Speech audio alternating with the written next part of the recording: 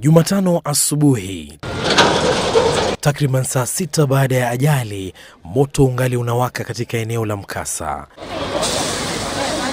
Maafisa wa zimamoto kutoka kaunti ya Makueni wakijikakamua kuuzima.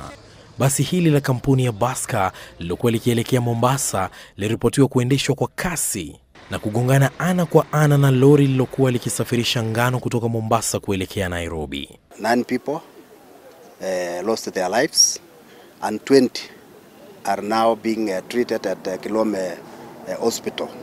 4 of them they are seriously injured, and the others they have injuries which are really they are out of danger.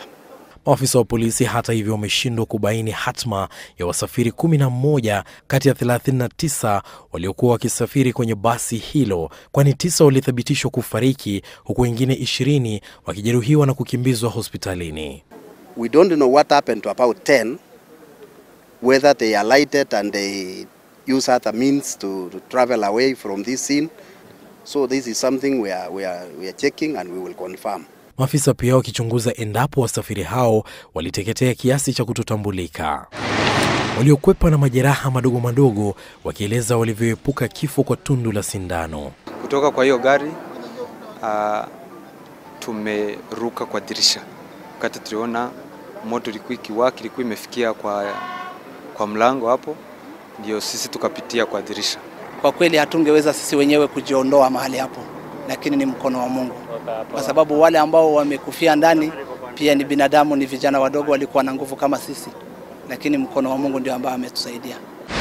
Katika hospitali ya Kilome Nursing Home kaunti ya Makueni walikotibiwa baadhi ya majeruhi na kuruhusiwa kwenda nyumbani, tunakutana na Martin Masharia na Josephat Waweru, wanafunzi wa darasa la 5 na 3 mtawalia.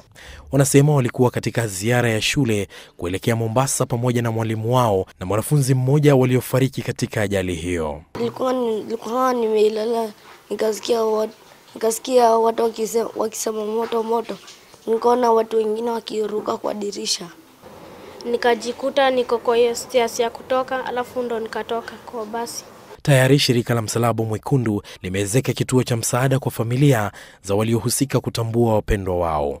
Dereva wa lori hili aliaga dunia huku taniboi akiepuka na majeraha madogo madogo. Miili iliyoteketea imepelekwa katika hifadhi ya maiti ya Chiromo itakakofanyiwa utafiti wa chembe za DNA kabla ya kukabidhiwa familia za wenda zao kwa mazishi. Huku uchunguzi wa mwanzo ukiashiria kwamba huenda dereva wa basi hili alikuwa mwenye makosa kabla ya ajali hiyo kufanyika, ni jambo ambalo linaibua swali la je, ni wakati wa kurejeshwa tena kwa makataa ya usafiri wa usiku?